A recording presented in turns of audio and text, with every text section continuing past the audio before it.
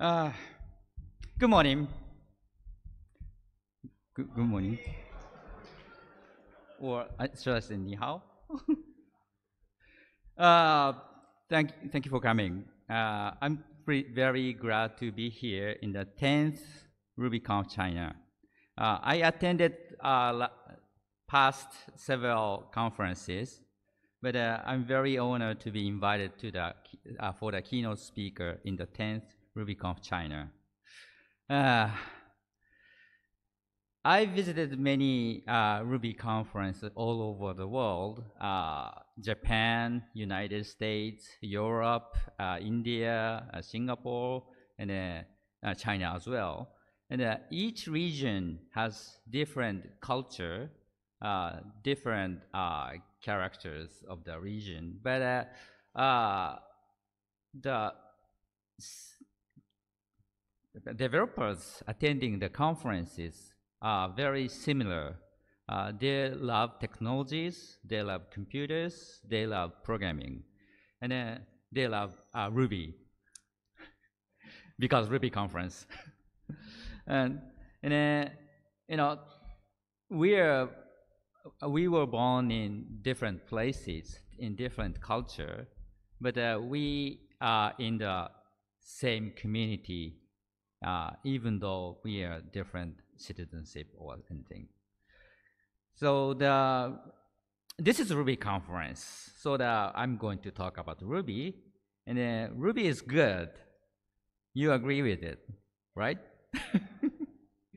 Yeah, Ruby is good because it's productive, and it's flexible, and it's fun to use. But at the same time, some people claim Ruby is bad. And yet, in some cases, Ruby is not perfect. So that some people don't like Ruby and some aspect of Ruby, and some even claim that Ruby is dead, or Ruby is less popular in the popularity ranking like a TOB index. The Ruby is 11th out of the 150 languages. It's not really bad. It's even higher than Swift. And another popularity ranking of the programming language is RedMonk index. It's 8th out of 20 languages. It's great. And Ruby is good enough. And many big services, big sites use Ruby. For example, our beloved GitHub is implemented in Ruby. Airbnb is implemented in Ruby. Instacart, Cookpad, all of them are implemented in Ruby. So that when we provide the web services, so that it's quite a small chance to get bigger than those sites. So that performance-wise, so that we have no problem if we act smartly. So the read is fast enough for most of the cases. And in some cases, you might reach the limit, but I think it's okay. So let me tell you about the Twitter story. The service Twitter was started in 2007, I guess. And at the beginning, it was implemented with Ruby on Rails. But the Twitter system is now really suitable for the CRUD application like Ruby does. So as services grows, they reach the limit of the performance. So they started moving out of Ruby and moved to the Scala in 2010 or something. But think about that. Beginning of the Twitter, no one believed Twitter success. At the moment, the founder of the Twitter went to the venture capitalists, investors, and explained about their services. Okay, we are going to provide a microblog service, which every article must be less than 140 characters. So it sounded silly idea, when you make a blog in the, say, Blogger or the WordPress or anything, you can write as many as you want, but limiting those articles in less than 140 characters is quite small and silly, and sounds like a crazy idea. And very few people invested into the Twitter. But it turned out the Twitter was fun, and everyone started using Twitter. Then, so that the Twitter succeeded, they got millions of users, and then they suffered the traffic and the performance of the Twitter service application. And then they tried many things. They added retweet, they added DM, they added some message, referring message, or the searching, many things. But they eventually defined what Twitter was. So that then everyone loved Twitter. People found the Twitter, what Twitter was, and they loved the Twitter. But early stage of Twitter, they have to seek what their service should be. And at that moment, the providing service in Ruby is quite useful and convenient for them, because Ruby is productive and Ruby is flexible. After they defined what Twitter was, so that they got money, they got invested, so that they have even enough money to re-implement their services in the better architecture. Remember, Twitter was implemented in Ruby 1.8, and for some reason they refused to migrate their service into Ruby 1.9 and later.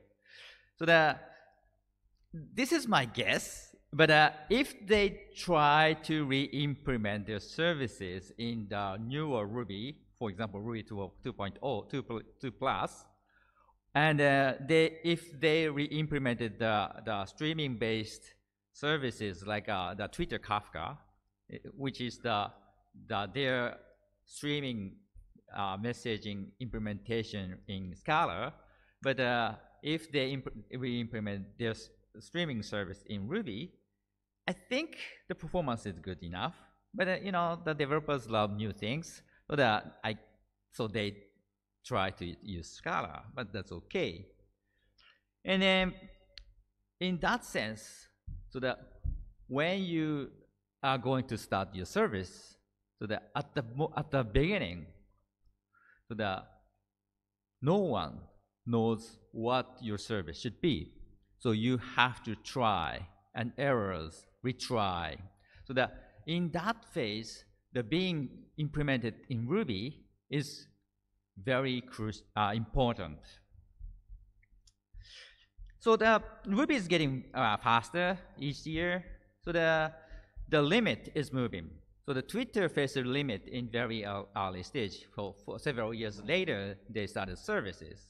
But now Ruby 2.6 right now is far faster than Ruby 1.3. I mean 1.8.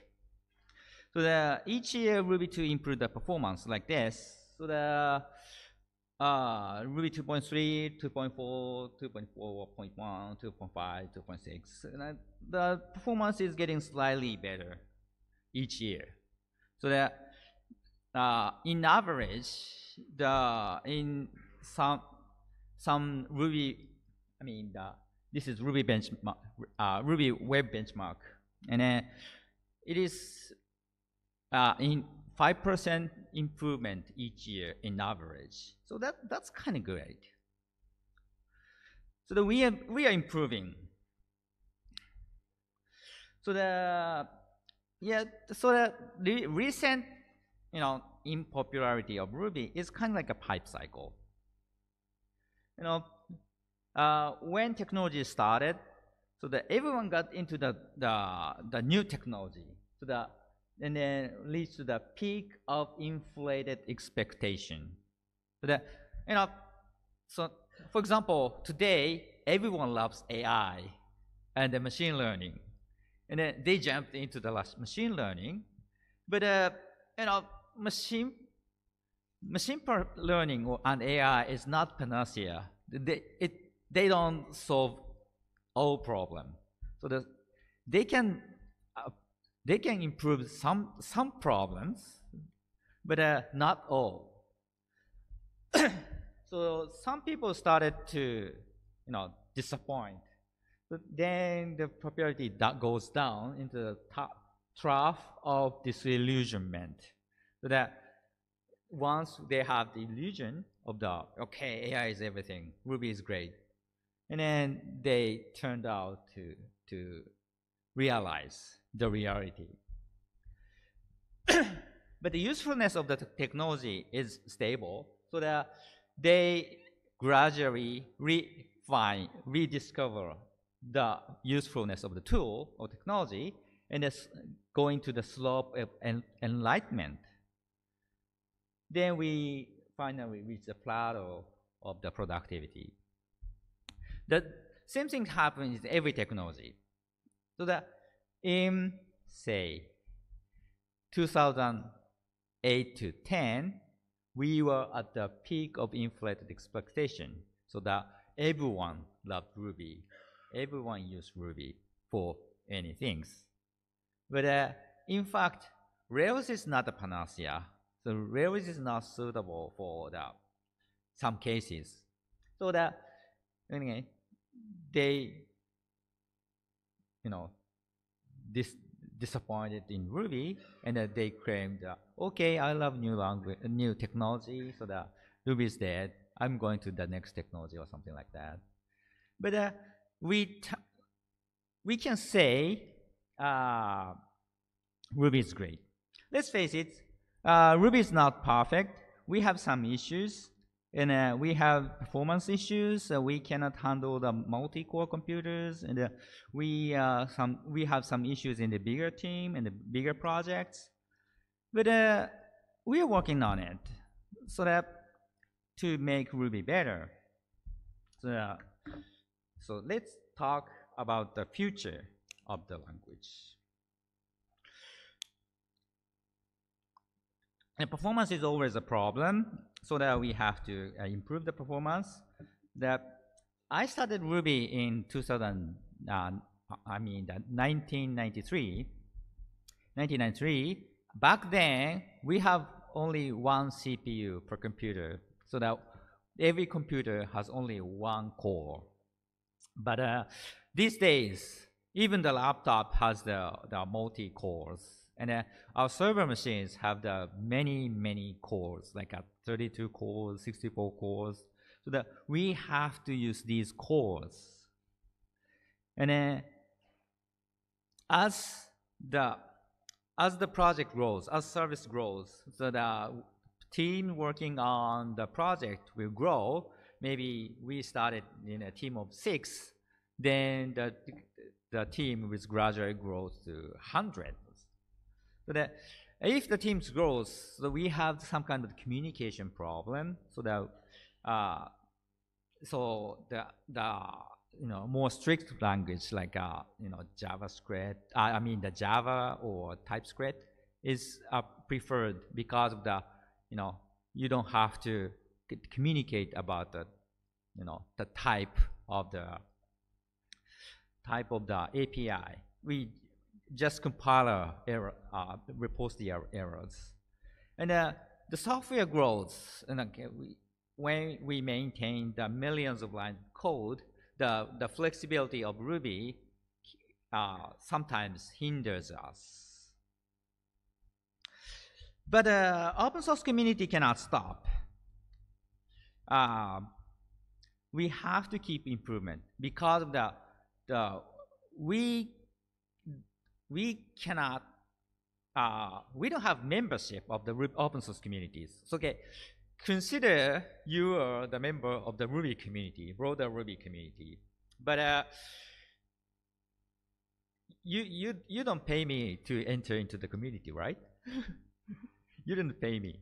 So there's no initiation, no admission fees, so that you can just get in to use Ruby, and that means that you are free to leave from the community. Okay, from now on, I'm going to move to the, say, Python, JavaScript, whatever new technology. So to sustain open source community, we have to attract people.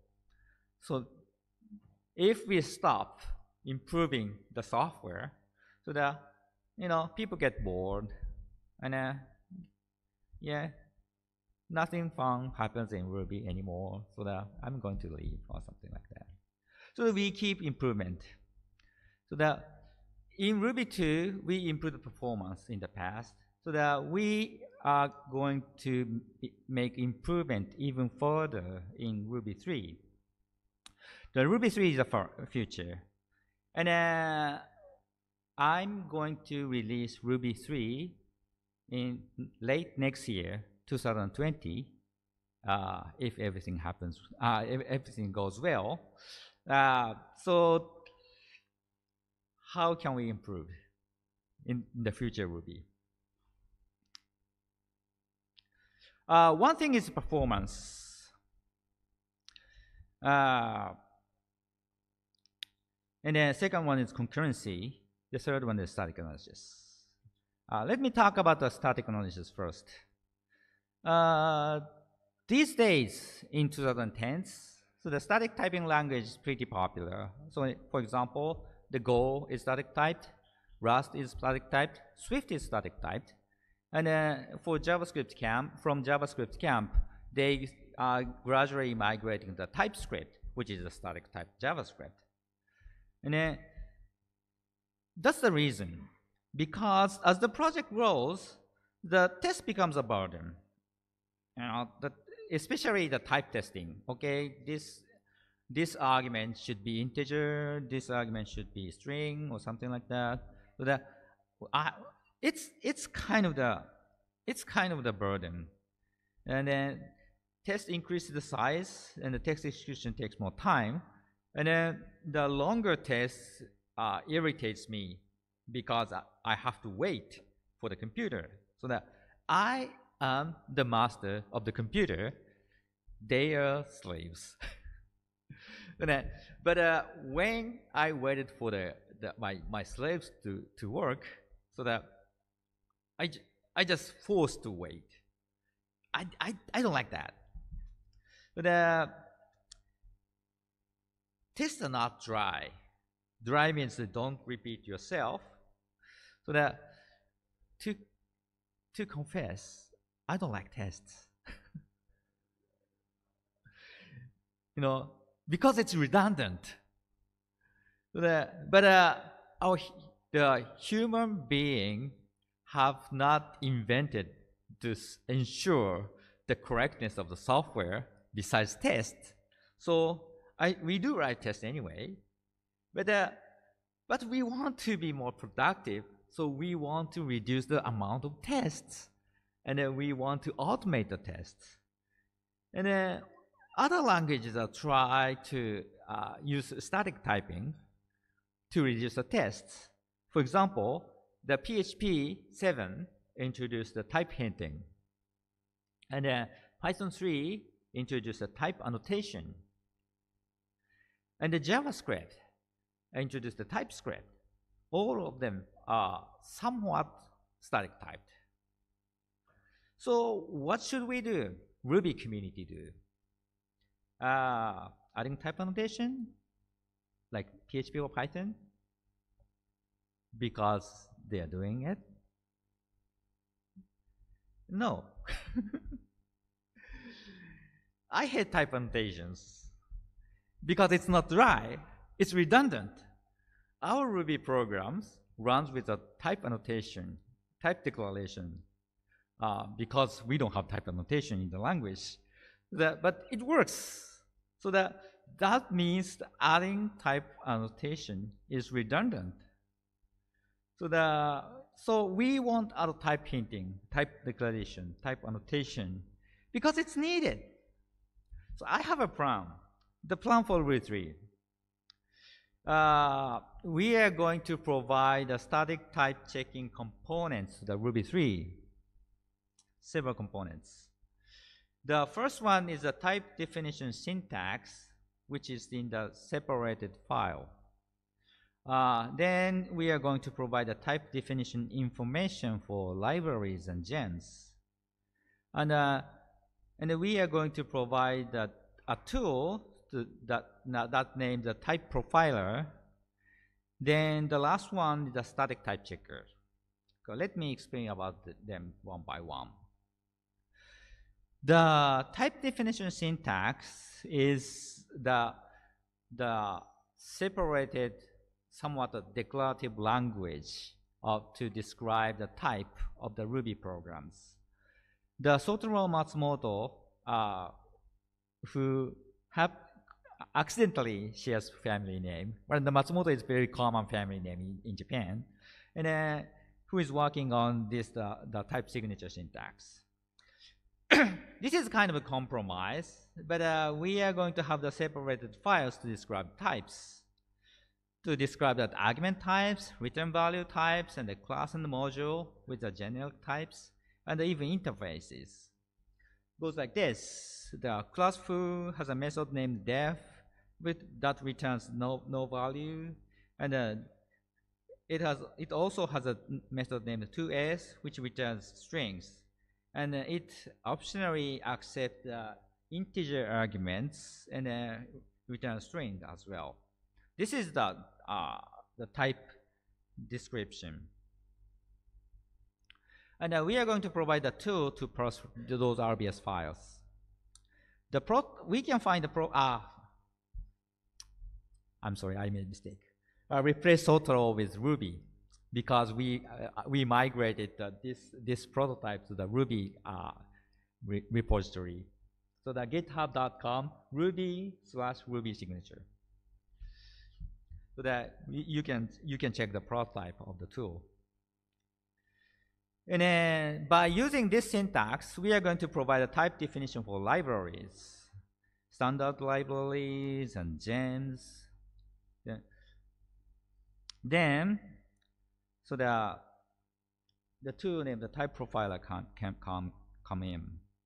The Yusuke Endo, who is the full-time Ruby committer hired by the company named Cookpad, who is working on this type profiler.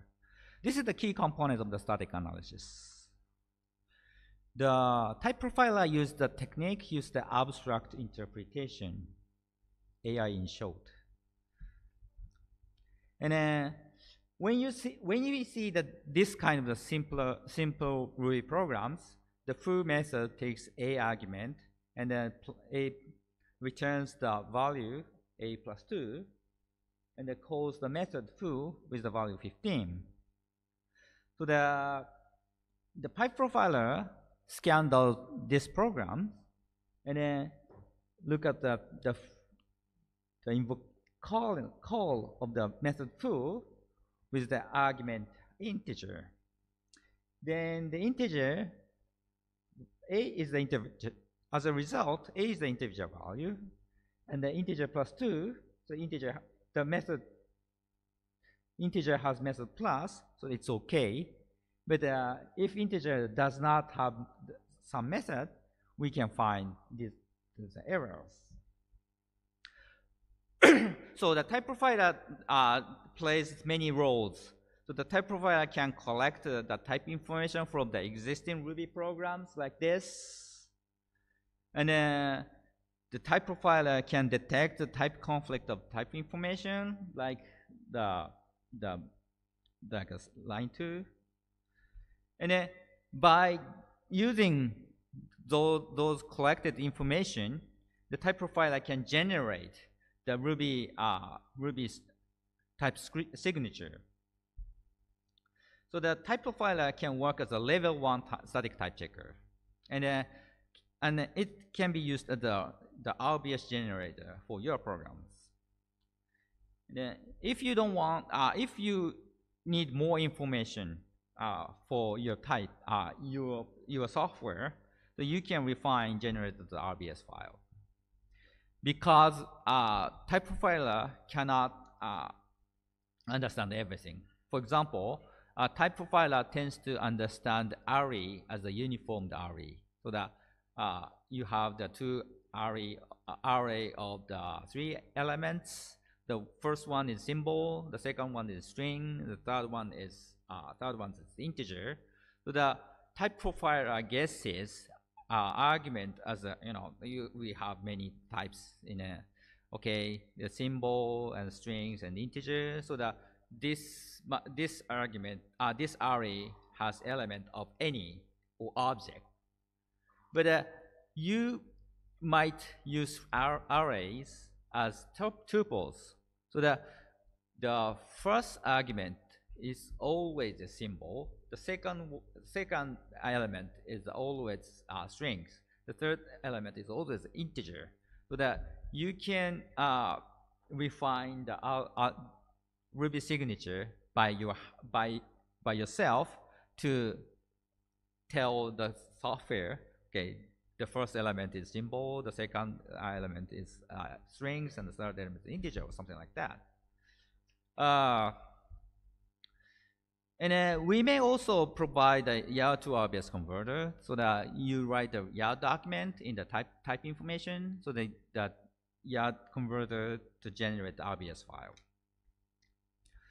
Okay, this is type profiler. Okay, the last element is the static type checkers. We have 2 prototypes. The company named Stripe implemented the type checker named Sobet.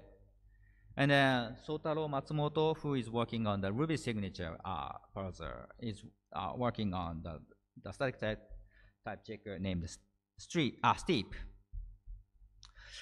Those tools will use the RBS file type information. Actually, at the moment, Sobet does not use the RBS file yet, but they are working on it.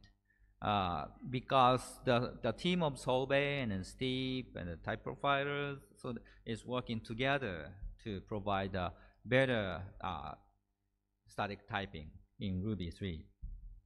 Those static type checker has a different characteristic, and Solvay, you can find Solvay in this URL, and Solvay is implemented in C++, and it's quite fast, almost real time.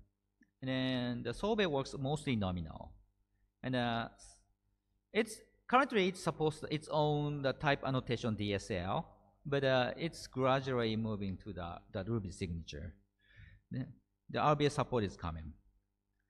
Steep is Sotaro's project. It's written in Ruby, and it uses the structural typing. And since it's written in Ruby, so the Steep is more flexible, and it's good for the experiments. I believe we have some kind of the healthy competition. So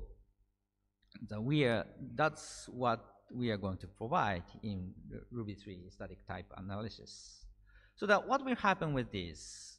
Your ordinary Ruby programs will be statically type checked. So that if you provide integer to the method which accepts strings, you will get the error at the compile time. And without type annotation in Ruby, your Ruby program, you don't have to write any type annotation in your Ruby programs because we are not going to provide the type annotation syntax in Ruby language.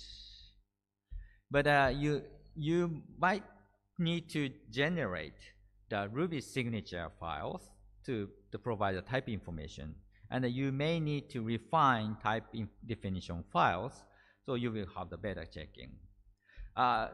as I said, this is kind of a compromise because our compiler or the type inference technology enhanced in the future, we are doing better jobs so that we might not need the type definition files no more.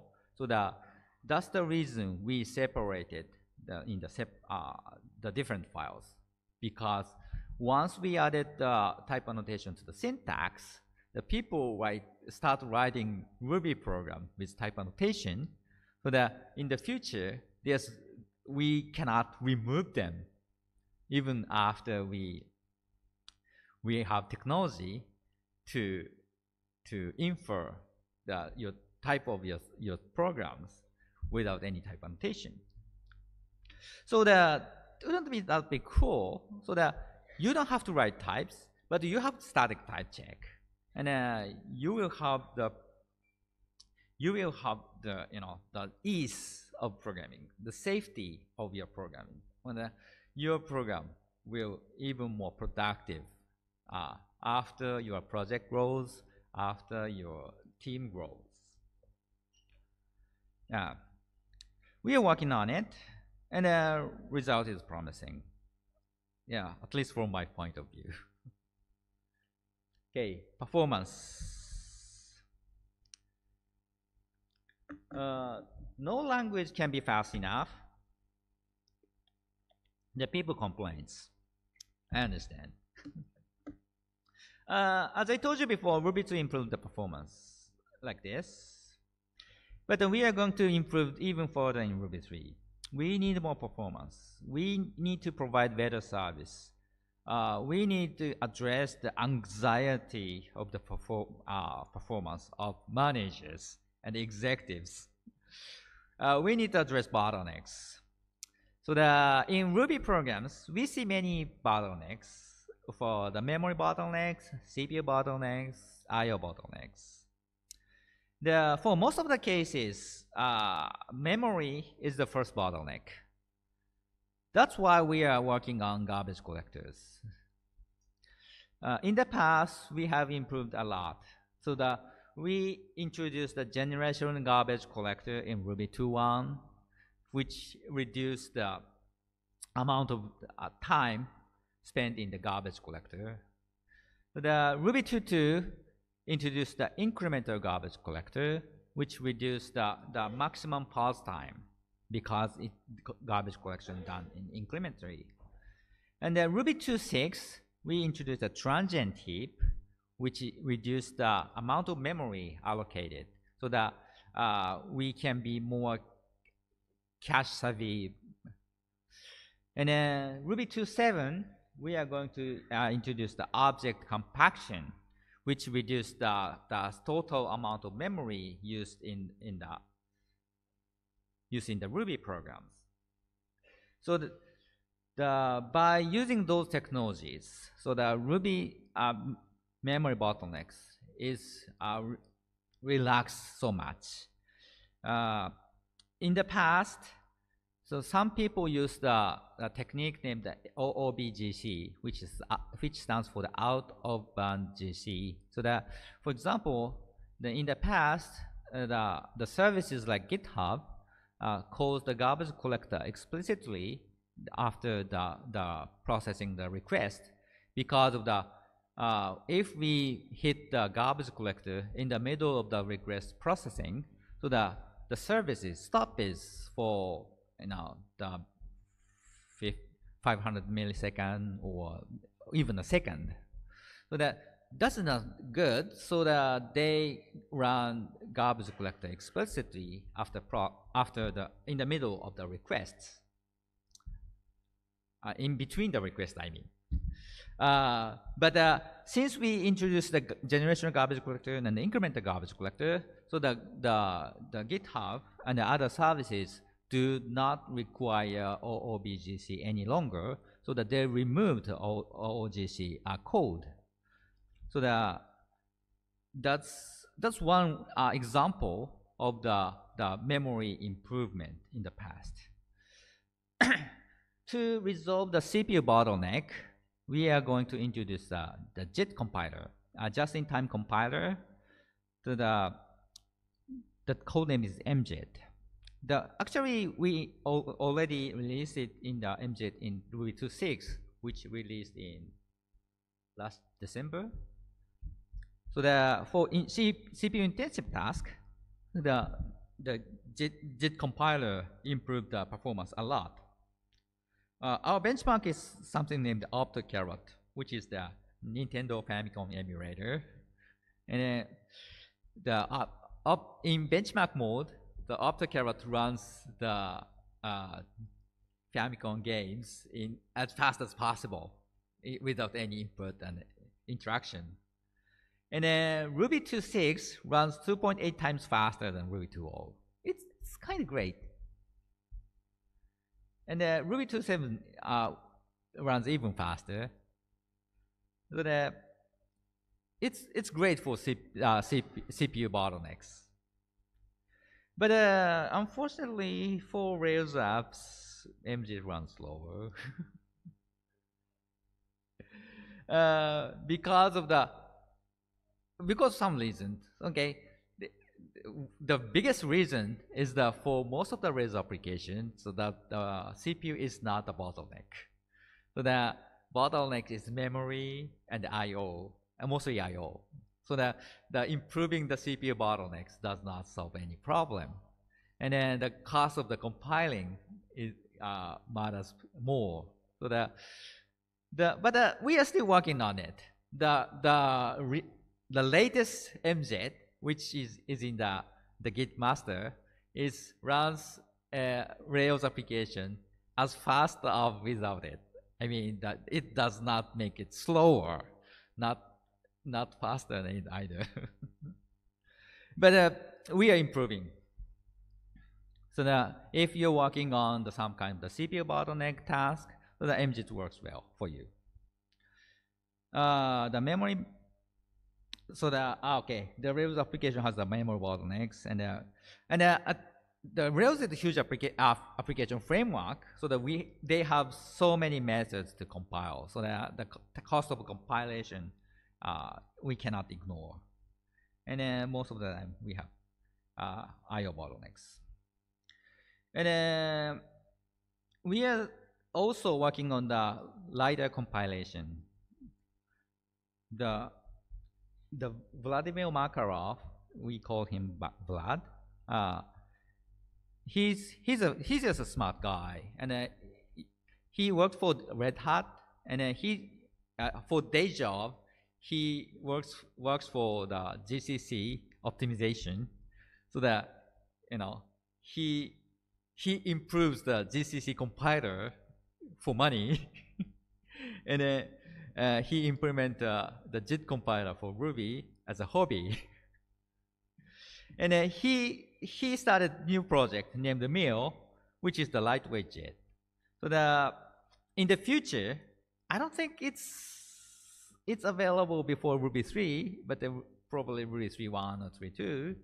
And we will going to provide a 3-tier JIT, which has the normal virtual machine like current mRuby does, current cRuby does, and a lighter JIT compiler, which is, and then the MJIT, which is highly optimized JIT compiler.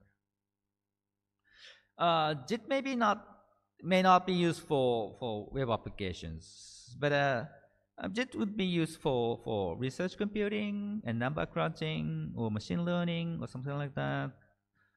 So we have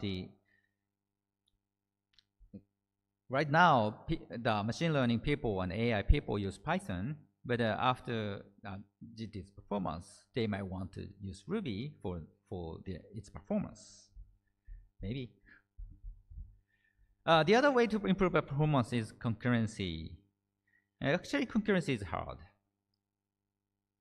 I regret adding threads to the language, because thread is hard to use correctly and hard to use efficiently, hard to debug. Let me say excuse. I introduced threads to the Ruby in more than 20 years ago. So back then, we don't have to worry about the parallelism. Every computer has one CPU, so that there's no parallelism. But these days, we have the multi-cores. We have true parallelism. Then in that state, so the concurrent programming is far more difficult. So I think we need better abstraction for concurrency. So that we are going to work on the guilds and the old fibers. The guilds for the CPU bottlenecks, and the old fiber is for I/O bottlenecks, which is easy to use, easy to debug, easy to perform. I know Go or Elixir use single entry. Go has good routine, Elixir has processes, but it's kind of compromised because Ruby is not really a concurrent programming language from its day one, so that it has the history, and it has many legacy or something like that, so that we have to compromise to have two entities instead of one. I admit we need better names. I don't like the name guilds, so the Ruby community is discussing about the new names, and we have some kind of a naming problem here. And we are also discussing about the name of the auto fibers, so that if you have good names, please tell me. Your opinion is welcome.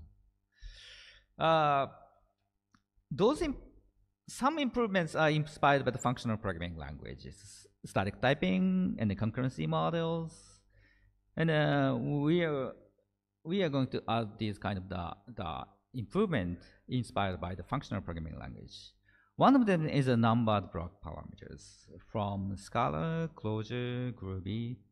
So those languages has the default name for the block argument. So we are going to introduce something like this. Okay, let me tell you about the story.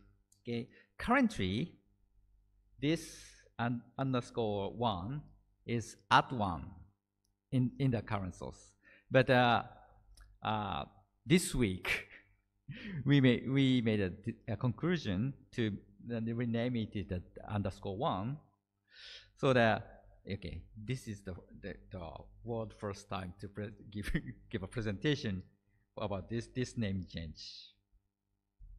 We have other options like Ruby and Kotlin use it, and current C Ruby used @signs, and Clojure used the % sign. Elixir used ampersand, but we are going to _1 a la Scala. Okay, we are going to add a pattern matching as well. It's not a regular expression pattern matching, but the functional programming pattern matching. For example, after Ruby 2.7, we can write something like this. Case in name Alice, children, name Bob, age, like something like this. If you find the entity named Alice, whose children named Bob, you can retrieve the age of her son. Print age. This is quite straightforward. And current Ruby, you have to write like this. The person's name is Alice, and the children's only one. She has only one children, and first children, his name is Bob, and then retrieve the name of age of her son Bob, or something like that. Okay, compared to this program, this is much simpler and understandable. We are going to introduce this kind of the pattern matching in the language. Chaining operator. The language like F# and Elixir has something like this. instead of this, actually the pipeline operator in F# and ML language is the function like this. Okay, this means that the pipeline operator are the primary argument at the last of the function call. The pipeline operator in Elixir is a macro which are the primary arguments as the first argument of the function call. So the concept of the pipeline operator is the other primary argument to the call. And so the pipeline operator in Ruby is the other primary argument to the call. That means the other primary argument as the receiver. So goes like this. So in Ruby, we don't really need the pipeline operator because we have the dot operator. But adding pipeline operator like this, we have to remove the parentheses. So this is the alternative syntax. So yeah. I know this is controversial. Yeah,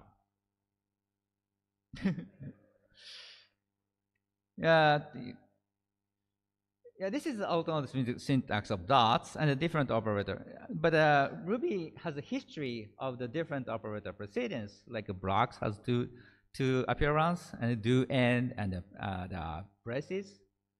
And it provides a rest parentheses. But after long discussion, I gave up. So that we are not going to the other pipeline operator to Ruby 3. Now that it's before Ruby 3 2.7 release, I had to experiment. At least we get some ideas from the discussions. For example, we are going to allow the comments in method chains like this. This is illegal before 2.6 because of the at the comment the method chain is broken. But we really understand that the requirement demands for these comments in the method chains. So the discussion itself is valuable. In addition, so we are working on the right assignment. So that if you want to assign the method chains, we have to go back to the top and assign to the variable at the very beginning of the method chain. But it's against our eye movement from top to bottom and left to right. So that we are going to add some kind of the right assignment. So you have to write assignment at the very bottom of the statement of our method chain. Yeah. Anyway,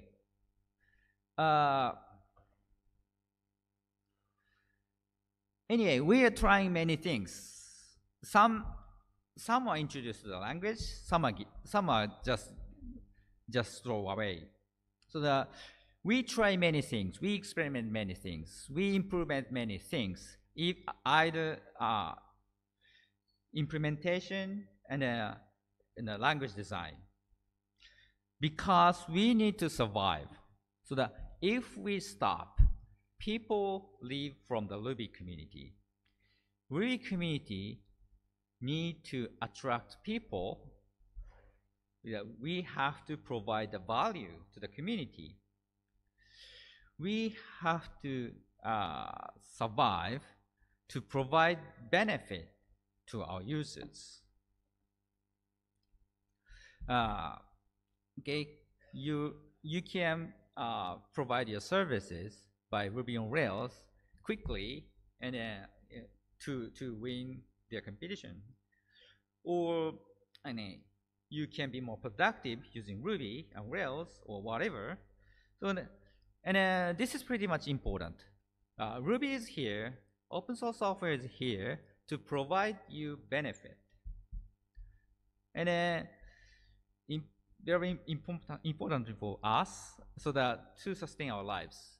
People make money out of Ruby, implementing web services in Ruby, and some company become sponsors for us, full-time committers, so that our lives are very, very depends on the existence of the Ruby community.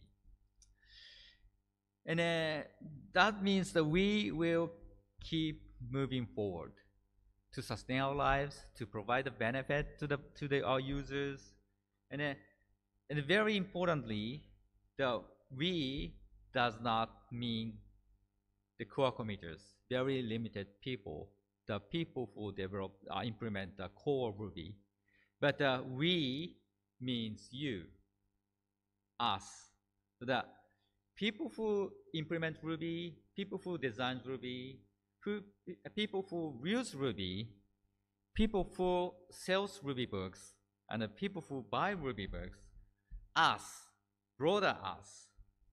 And the whole purpose of us, Ruby community, is to make you and us happy, and to make the world a better place.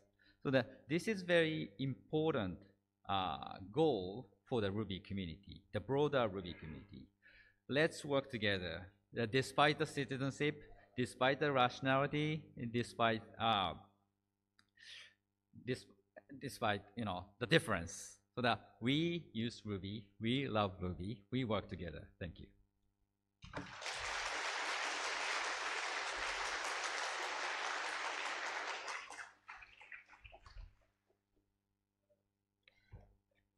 Thank you, Max.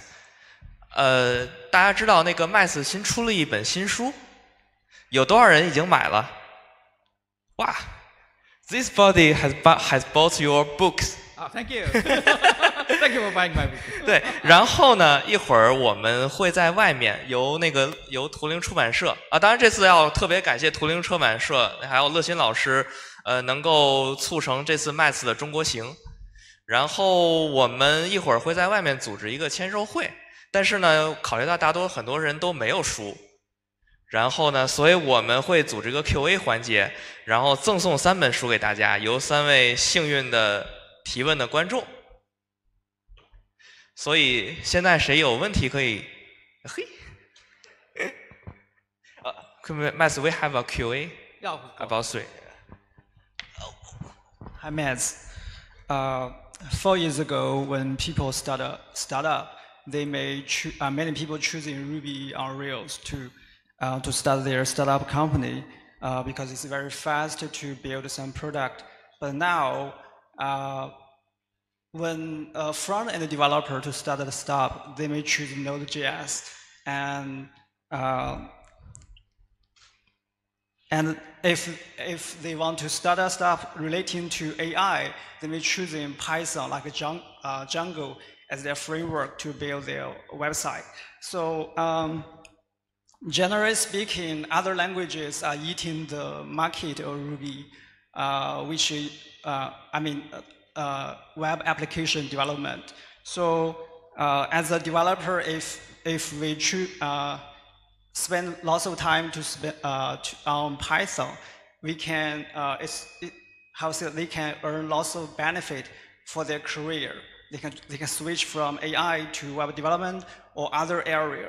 But if we spend lots of effort on Ruby, we are just locked in web application development. So how do you convince some new developer, like just graduated from school, to study Ruby because they have lots of choice? That's my question.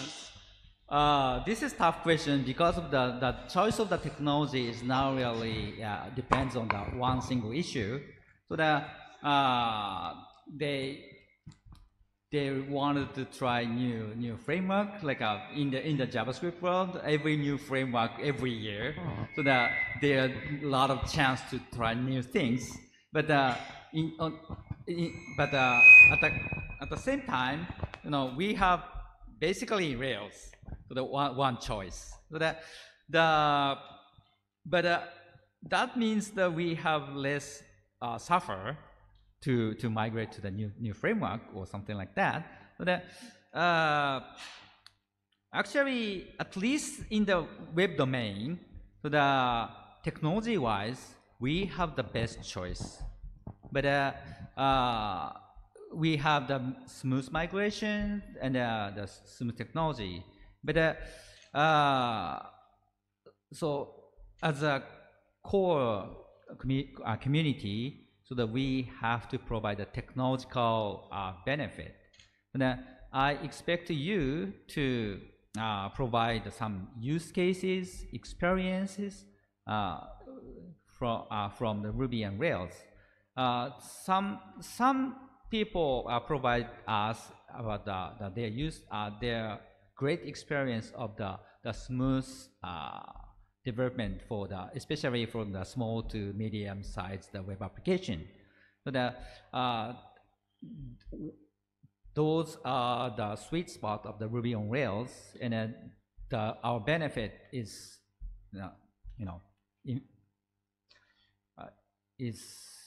is better than other language and technologies like Python and JavaScript.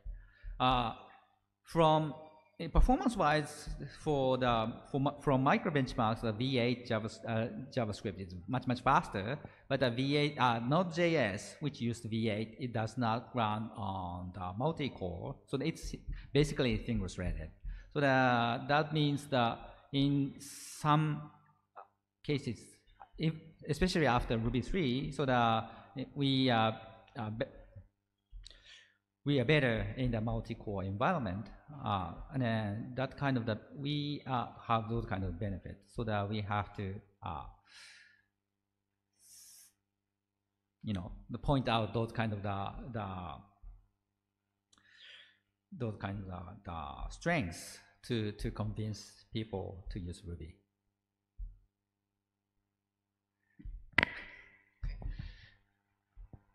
Yeah, thank you. Wait. Hi, Mats. We met last night, but yeah. I was too nervous to ask you. So here's a question.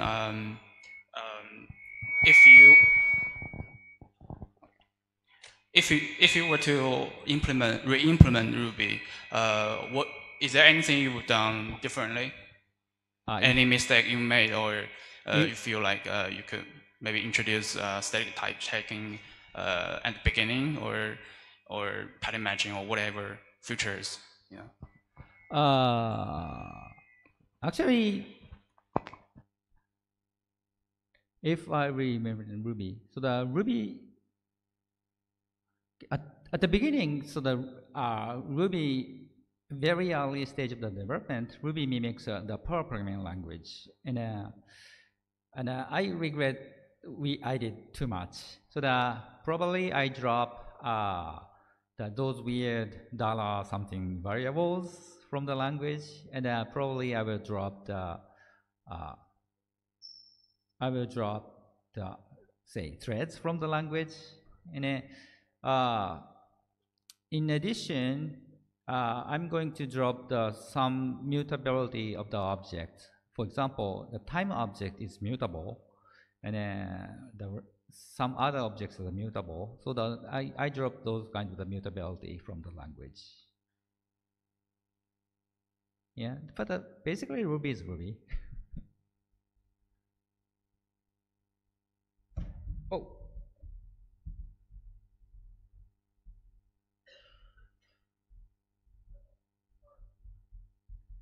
Yes, next. Hi, Mats. Thank you for your great talk. So I have a question about the concurrency model in Ruby 3. So you mentioned in your talk that other languages like Go and Elixir, they all use single entities for their concurrency model, but the Ruby cannot use a single entity, and it has to use two.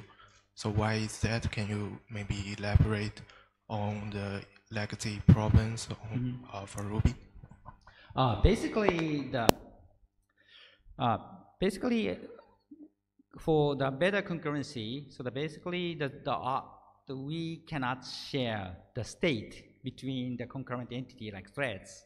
So the guilds does not share anything basically, unless the object is totally immutable. So the immutable object can be shared, but the mutable objects can't. And from the ground up, Ruby objects are basically immutable, so the object cannot be shared. The language like Elixir, so that basically every value or every object are immutable, so that it's okay to be shared between the processes, the Elixir processes, but Ruby cannot. So that in that sense, so that the guilds can be isolated without sharing object. But prohibiting object sharing between the concurrent entity is kind of tough to program for Ruby programmers, because the concurrency model is totally different. So that for ease of use, we have to provide the better, the easier, the simpler concurrency model like the AutoFiber. So that this is kind of the compromise to the Ruby programmers. Did I answer correctly? And then for Go ignores the state sharing, yeah, that's one possibility. But we care about the safety of the Ruby programs.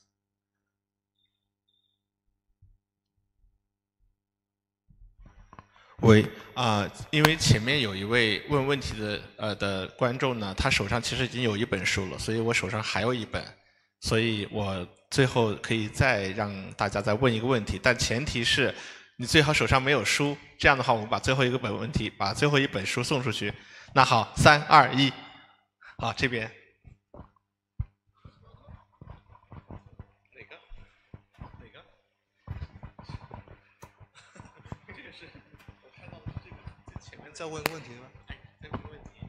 Hello, Matt.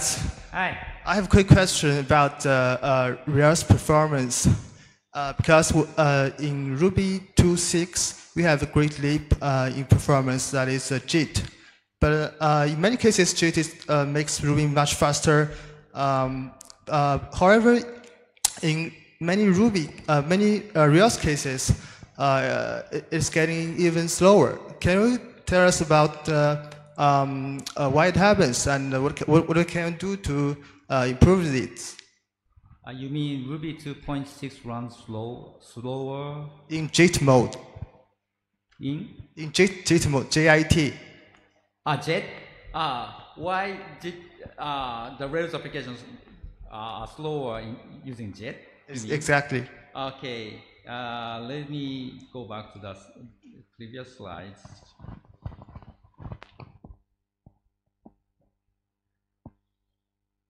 Wait.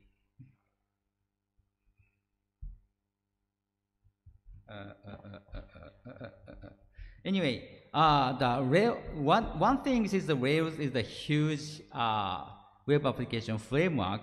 It has I don't know, millions of methods. So that to run Rails application in JIT mode, so that we have to compile so many methods. And then the compiling is not free, so the compile requires memory and time. So the cost hinders the performance is one thing. Okay, the second, too many methods, and then the biggest one is most of the cases the time spent in the Rails application is not spent in the CPU, but the I/O waiting or memory waiting. So that means that improving the performance of the program does not improve the performance of the Rails application. So that we have to improve the I/O multiplication and the memory bottlenecks. Then the JIT compiler itself consumes memory. That means it worsen the memory bottleneck. That is the second thing. The last thing is that the I/O blocking is not easily avoidable from the current Rails model. So those three reasons, JIT compiler makes Ruby application slower. But we are going to improve the cost of the JIT compiler. So the JIT compiler requires less memory, and the JIT compiler runs even faster compared to the past. So the performance drawback is reducing, but it still runs a little bit slower than the Rails application without JIT.